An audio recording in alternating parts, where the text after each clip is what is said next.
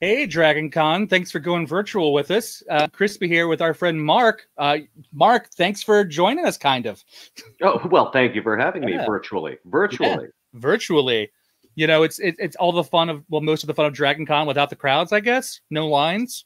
Yeah, I'm saving a lot of money, I have to say that. That is, oh my goodness, that consideration has been a topic of conversation. It's like, I love my friends, but not traveling. I'm not hotel rooming, so are you reinvesting that in other fun, nerdy ways then, or just kind of hanging out? Well, yes, rather than splashing it down in the dealer room, I guess I'm just ordering things online. That's fair. I do have a collection to maintain, after all. That's fair. That's fair. Well, we are going to have a dealer room online for DragonCon as well. So, Ooh. Fair warning. Say goodbye to your wallet, Mark. All right. So, Mark, to those of you that might know Mark Meer, Mark has been a longtime friend of DragonCon, who's gone on to some voice acting fame as well, like that. But Mark has always been a fan first. So, personally, as our friendship has grown over the last couple of years, thanks for taking the time out of your day to kind of carry on the spirit of the convention with us. Oh, not at all. Of course, I'm going to miss DragonCon as much as anybody, and I'll really definitely be partaking in the online stuff just so I can feel like I'm part of DragonCon. Right. We're still working hard on trying to get the connection, the community, because DragonCon there's our panels, you know, where you guys get to talk, Q&A, but like DragonCon's got that family vibe to it, and I know you are one of the prominent people, like I see out there at photo shoots. You're doing 13 panels a day, I think, and things like that. I think the only other person that rivals you for the number of panels is our own Tony Gal. So you guys have a nice little race there. What are some of the things, like traditionally, like if the convention was going on though, that we would see you at? Oh yeah, I mean, there's things that I do most every year. Certainly the Puppet Slam. I usually have something in the Puppet Slam since before I was a guest, actually. And Bo Brown very kindly invited me to join in. I love doing the Puppet Slam, so I will definitely miss that. The parade, of course, I've been hosting over the last couple of years. Before that, I was a participant. So yeah, that will be sorely missed, of course. The last few years, I've also been doing Celebrity Pathfinder with Jason Bowman. Oh wow! Yeah, I got to play last year. That was fantastic. And the year before, so I'll miss that. Of course, you mentioned all the photo shoots. Yeah. I'm usually involved with the superhero costuming forum guys and doing stuff with that. Of course, the Mass Effect fans. I always go to their photo shoots when I can. So many things, but some stuff is going to be here or will be here online at Virtual DragonCon. For example, the video game video game tracks voice actors panel called Masterpiece Theater. Which I'll be doing with Quentin Flynn and Dino Andrade. We got to do that again. We did. It is pre-recorded. We've already recorded that, but I'll look forward to watching that because that was a lot of fun. And thanks to Kevin Stallard for putting that together and getting us all back. And I'll be doing improvised Dungeons and Dragons. I did that last year with the folks from Dad's Garage Theater and Lucky Yates and Amber Nash from Archer. And we managed to put together a online virtual edition of that with me as the Dungeon Master as before. And we managed to get a special guest star, Mr. Colin Mockery. Colin Mockery. Really? Colin is such a sport. Yes, he is. And, you know, we call him the patron saint of improv. So that's right. Yeah. Is he doing, the saint, was it Chad? What's the character name, the priest? Yes, he's playing his regular character that he often plays at Dad's Garage in Atlanta. Brother Bartholomew, who is, I believe, a 6th level cleric of Chad, the god of sensible footwear. Naturally, yes. Praise be to Chad. So it's wild because like Colin is one of those faces that I feel like everyone at the convention knows, but he's never in town for the convention. So I was doing DragonCon Goes Virtual. And with your partnership with Dad's Garage, we can say, hey, Colin Mockery is doing a panel with us this year. That's pretty amazing. And he's always been a cool guy. I mean, because I know I've been to a lot of the shows at Dad's Garage. Dad's is a local theater here in Atlanta. And you come down to Canada and hang out with that and do D&D. I cannot stress that enough. This is my personal recommendation. I'm not the professional, not on behalf of the convention, but Dad's D&D shows are always some of the best. So I cannot stress. Go check out the stream. I don't know when it's going to air yet, but that's going to be something to just kick back and enjoy for sure. It was a lot of fun, and we actually also got some artists involved. We had some artists from here in Canada draw us some wandering monsters. Ooh. And so, yes, those will be up there. Mr. Nat Jones, who's done work for Image Comics in the past, and Stephen Notley of Bob the Angry Flower, which is a cartoon that I quite enjoy. And yeah, it's a fun show. That's gonna be amazing. Do you feel like with the pandemic, right? We're all having to talk about it because it is our way of life right now. Obviously, that's affected your life. You have done pretty well in adapting and staying social and things like that. But like, where do you feel like the challenges and the hurdles have been, professionally or personally, these last 6 months? Well, certainly I felt it professionally because a lot of the stuff I do is live theater, and that just doesn't really happen anymore. We're starting to open up a little bit here in Canada. I've been doing a live show, an improv show on a weekly basis, but of course everybody is just sort of waiting and seeing, and all health guidelines are being covered, which means, of course, your audience is a tiny fraction of what it would have been before the pandemic, and you're just allowed so many people in the venue, and of course there's all the guidelines to follow and whatnot. But I'm really grateful to actually be able to perform live, and I know down in the States that's not the same situation. There's so it certainly affected things. As far as the social aspect, I have been playing a lot of Dungeons and Dragons in the last 5 or 6 months. A lot, quite a bit. Some of it streamed, but a lot of it just private games as well. Yeah. And that gives you a chance to, connect with folks. And funnily enough, a lot of the games that I'm playing are people in, different cities and different countries. And, a campaign that I've been playing since the pandemic began, our dungeon master lives in New Zealand, which means that he gets up at 7 a.m. to, run a game for 4 or 5 hours, till noon, basically. He gets up at 7 a.m. and then runs a game till lunchtime for us. The rest of the players are in the UK. I'm here in Canada. So yeah, it's an interesting game. It is a global game.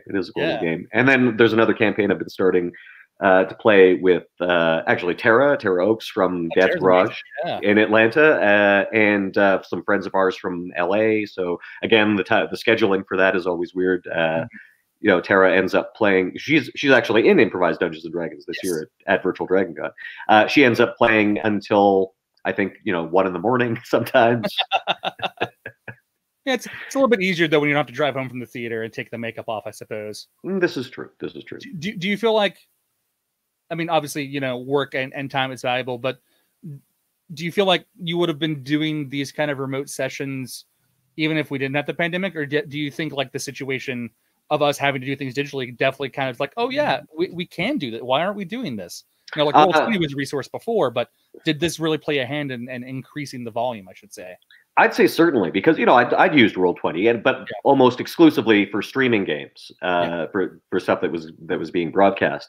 And in both of the campaigns that I mentioned, the pandemic was the impetus to actually, okay, well, we all have time on our hands, and in many ways, that first campaign, because again, that first campaign I mentioned, the one with the folks from New Zealand and the UK, we started playing that basically as lockdown happened, and then have been playing sometimes twice weekly since. So in many ways, that game has been a lifeline for me. I feel that. Yeah, I've got a Pathfinder game going on right now. We haven't been able to meet for a few weeks because I've been working behind the scenes. The DragonCon goes virtual, and it's like having that social aspect, having these connections has been necessary. Like I speak as a social introvert, and I'm sure there are others out there who are the same way. Like, I don't like crowds of people, but DragonCon is one of the few places where I'm good with it because it's home to me.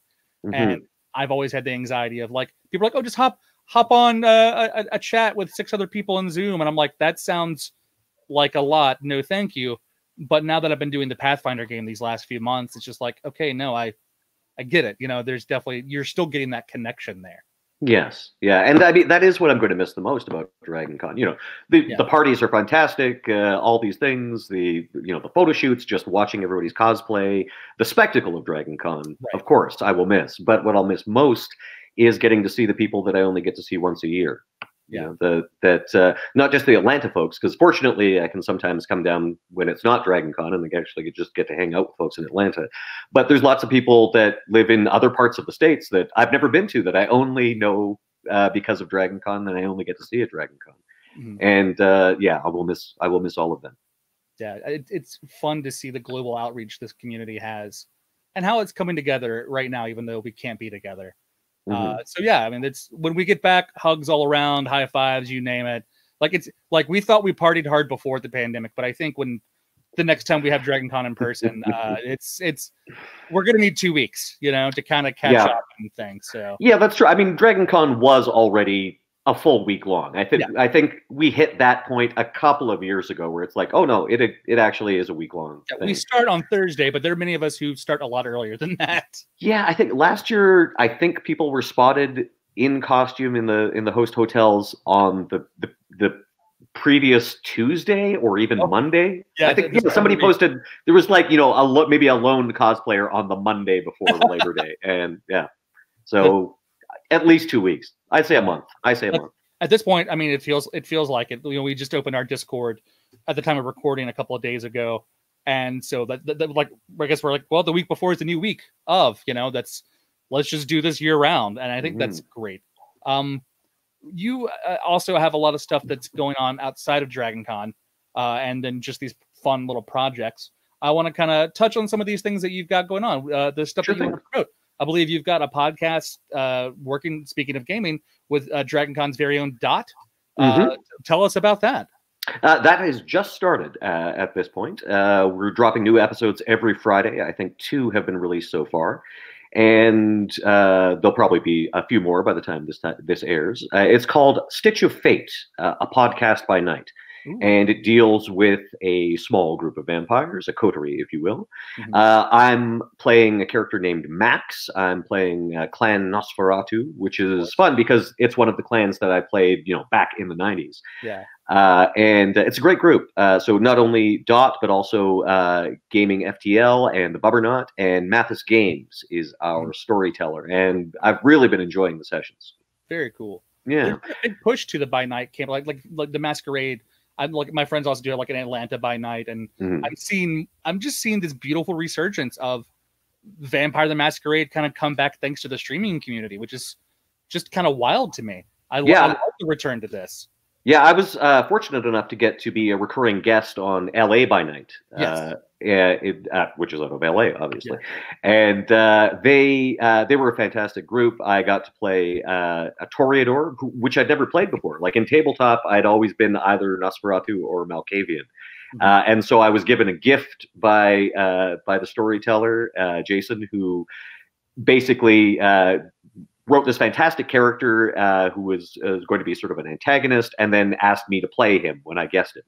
And he proved popular enough that they kept sort of calling me back. And at one point, they actually flew me down because they, you know, it's like, we'd like Chaz to sort of be the season ender villain, if that's possible. And yeah, so I was delighted to get to play it.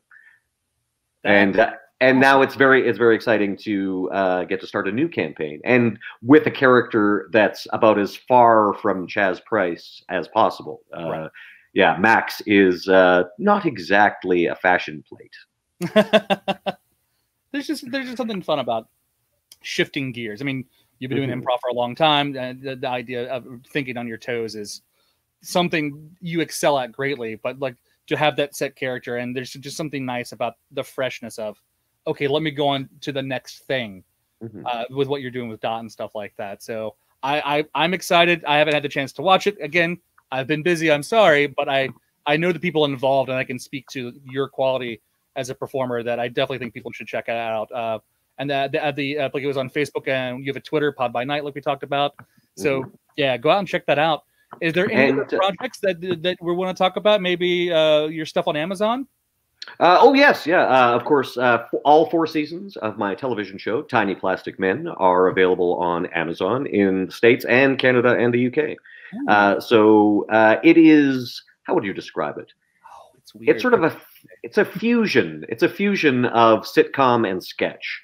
And the sitcom portion of our show deals with 3 guys who work as prototype testers at a struggling toy company. They're the guys that work in the basement and test all the toys. And all the toys that this company produces are either highly dangerous, completely inappropriate for children, possessed by some supernatural being, sentient, or a combination of all of those things. Right. And so, yeah, we have the sitcom portion, and then the sketches are sometimes inspired by the toys or just inspired by the previous scene. So there is sort of an improv feel to it. Okay. Yeah. Every time I watch it, it does. I know it's scripted, but knowing the performers on the show, it still has that kind of off the cuff feel to it. We definitely developed a lot of stuff through improv, and there was lots of improv on set as well. Yeah, I mean, you had some great performers you're working with, and I love that the work that you continue to do with Dads, your Edmonton theater as well, because you guys also have, was it the Dynasty show that you guys have been streaming every now and then? Are you guys still streaming that? No, our season wrapped up. So we wrapped up our season when our season would have normally wrapped up. But yeah, we moved online fairly quickly. And you're mentioning some of the guests that we've had on Tiny Plastic Men. Yes. I should mention that a DragonCon regular is actually one of the guests on Tiny Plastic Men, Mr. Lloyd Kaufman of Troma. Oh, yeah. Yeah, Lloyd was fantastic. We'd written an episode in our second season, which was, a very clear homage to the Toxic Avenger. Yeah. And our legal team was not keen on letting us do it. It was too close. But I mean, we clearly loved the Toxic Avenger, and we were saying how much we loved it. So we just decided on our own that we probably should go straight to Troma and just see if we can get permission from them.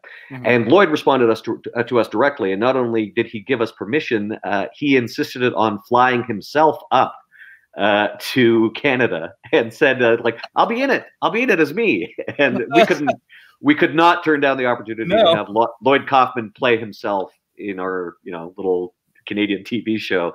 And yeah, he was one of our favorite guests. He came back after that. And yeah, he's a real character, and he was always a pleasure to work with. I've never seen Lloyd not be Lloyd, if that makes sense. Like, he's always on. Like, he is such a character unto his own self, because I've only ever seen him at DragonCon and a couple of Troma festivals and things like that. So I think Lloyd is always like that. He was, as I say, he was a delightful person to work with.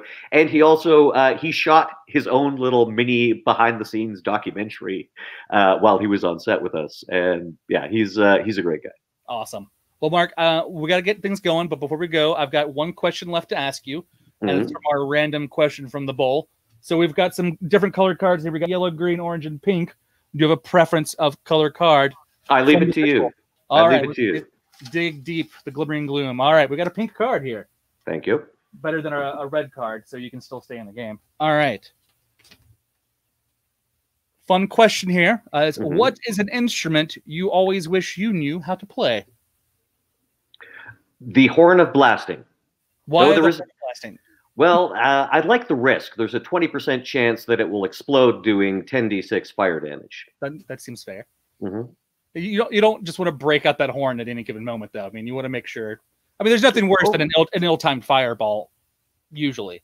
That's true. But if it works, then you're doing thunder damage to your opponents, and they usually don't have resistance to that. So that's true. No one ever does. So. Mark, thank you for your time. Thank you for helping me out with everything this year. You also have a little cameo in our Masquerade halftime show. I encourage the fans to tune in and see your part in that. Mm-hmm. And where can we find you outside of the convention? Like, do you have social tags you want to drop? Yes, I am, of course, on Twitter and Instagram. I don't have unified handles across all hashtags, I'm afraid, or all social media, I'm afraid. But I do have a Twitter, which is Mark_Meer. And my Instagram is that's MR Mark Meer. Excellent. And you can also find me on Cameo. I do that, for all your Mass Effect catchphrase related needs. Do you feel like that? I've never actually done anything with Cameo. Mm-hmm. Do you feel like that's been a boon to you right now, the Cameo side of things? Well, it's true, because conventions are no longer a thing. That's my fear. Yeah, but Cameo has continued to be sort of a source of connection between me and my fans, and I appreciate that it's there. Yeah, I can attest to your kindness and warmth in person, and I hope everyone at home understands that. So please take the time, reach out to Mark, hit him up on Cameo social media, and then check him out on the the D&D feed on DragonCon, the voice actors panel, and just a smattering of other things throughout the weekend. So a smattering, a light smattering. Yes. Mark, I love you as a friend. Thank you so much for being here. And I can't wait to see you here in Atlanta again next year for DragonCon. I look forward to returning to Atlanta and to DragonCon because it really is. It's home on Labor Day weekend. It always feels like coming home. Well, we'll welcome you home as soon as we can, my friend. And until then, we'll see you guys soon. So long, pal.